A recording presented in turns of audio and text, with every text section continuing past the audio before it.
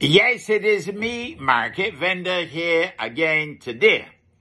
So West Indies cricket. Oh, lost. Let me tell you something. You see, I get the feeling that, I don't know if I'm wrong or what, but I get the feeling that maybe we can't play 5 days of cricket straight. Now, we got a little problem with that. We could play the shorter game, and, we could do fairly well in that sometimes, depending on which team turn up. Now, here it was, in the second test match, we lead on first innings by 40-something runs. The fellas perform. Here what I'm telling you. And then the second innings come, and we get cat spraddle and lick up and lick out, and we gone. Here what I'm telling you. Get beat by 200 and something runs. Oh, loss. How is it that we could make 400 and enough runs, make more runs than England in the first innings, but a wicket that ain't getting into trouble because them turn around make enough runs in the second innings. And we still can't stand up and bat. We can't make 5 days. We're wrong. We're really wrong, though.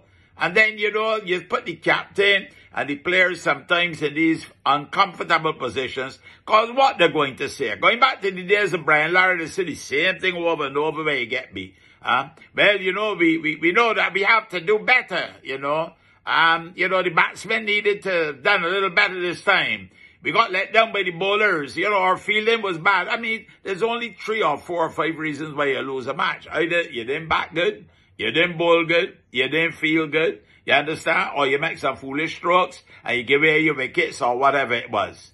Oh, loss, Kadir. Stop giving the fellas that assignment to be interviewed afterwards. Because the interview, you just be saying the same old thing. The captain says something like, well, we know what we have to do and we're going to have to apply ourselves next time. And the next time. And the next time. I'm only a market vendor. But it must be painful to listen to that.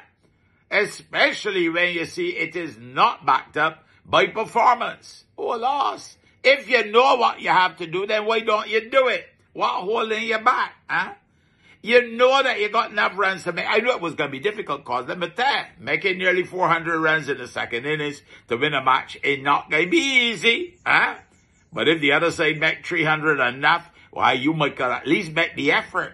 And if you had gone down, you'd make 320, but you'd come up short, you might have get beat, but we would have still said, well, look, you really put in a big effort. I'm only a market vendor. I go off for now. You hear? You have a blessed and a wonderful day. You hear?